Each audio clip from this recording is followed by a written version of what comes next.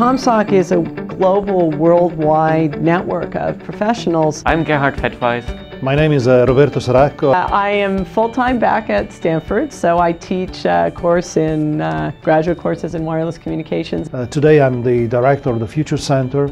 My interests in communications are mainly physical layer communications, OFDM.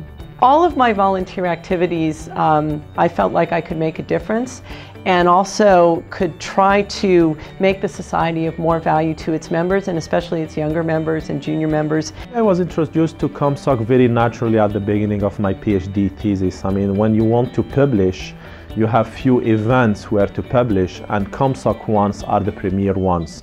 I've been attending ComSoc-sponsored conferences. I think one of the best things that happened to me as a young graduate student was going to ICC 91. I was introduced to Communications Society initially by going to what was then called National Telecommunication Conference, NTC, which subsequently became GlobeCom.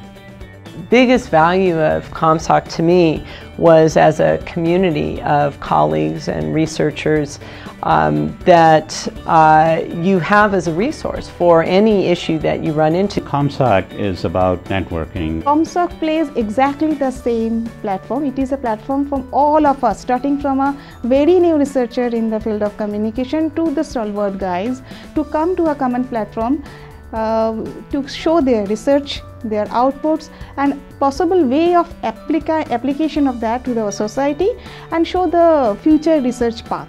ComSoc gives me this opportunity of talking to many people in different areas and understand where the world is going, where technology is going.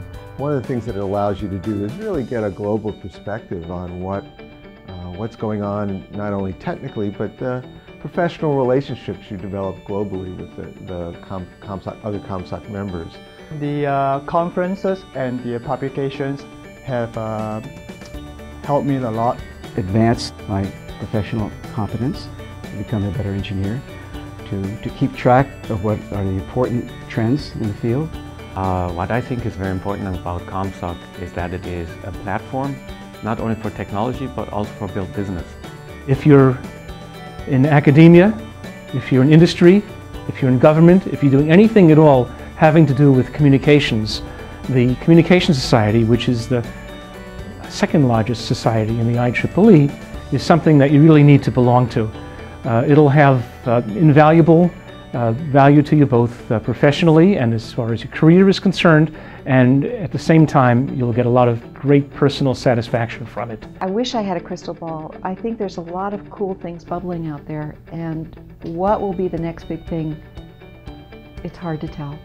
But I think ComSoc will be there because everything involves communications.